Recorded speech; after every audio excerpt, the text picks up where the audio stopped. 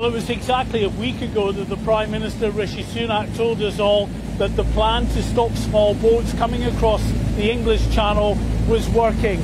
A week on, we thought we would test that premise, and in fact, just yesterday we had a record for the number crossing in a single day, more than 500. And today again, weather conditions are perfect for more of the same. We're joined by Nigel Farage, TV News presenter, knows these waters incredibly well. We're expecting another bumper day, Nigel. We are. I mean, the sheer cynicism of Sunak last Monday, arriving here when the wind was still blowing. They must have seen the long-term forecast. We've had 3.5 weeks of constant northeasterly winds in the English Channel. Very unusual. I've never known it from May into June to have that kind of weather system. High summer's now here. As you said already, 500 yesterday. Goodness knows what today will bring. And there's no disincentive. Yeah, sure, we've sent a few people back to Albania, but now it's people coming from the subcontinent that are making up the real numbers, rural Punjab, etc. Nothing will stop. Nothing the government's done will stop tens of thousands of people coming this year.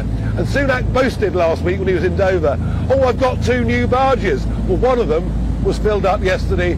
Goodness knows how many more today. And in many respects, the government has actually been saved by the fact that we've had this very unusual weather.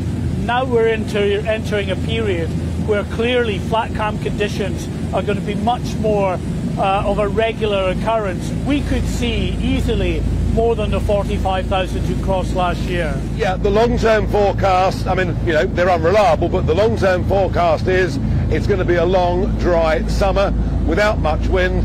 45,000 could easily be beaten. And, you know, we may have promised another 500 million to the French. And it's easy to blame the French. But actually, these boats are now taking off from a 70-mile stretch of coast. They've got hundreds of square miles of sand dunes in which to hide. All too easy to blame the French. I mean, we've been doing it for 1,000 years, I suppose. But actually, unless we start deporting people, unless we say, if you come illegally via this route, you won't be able to stay, they will keep coming. Thank you, Nigel, as we give you a look out into the flat calm conditions out there in the Channel. If we cross that 45,000, almost 46,000 of last year, that's going to be pretty difficult for Rishi Sunak in the months ahead.